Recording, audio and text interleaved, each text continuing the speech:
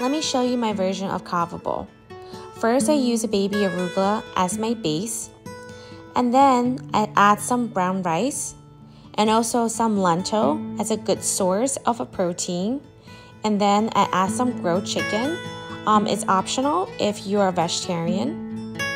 And then I put my favorite sauce, a tzatziki sauce, and a couple scoops will be fine.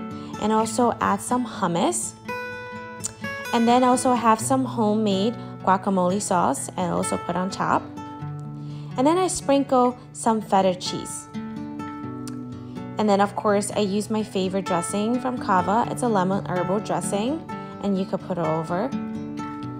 And then I put some either parsley or you could use cilantros as well. Then of course I add some tomato, cucumber salad on top. And that's it. Hope you enjoy.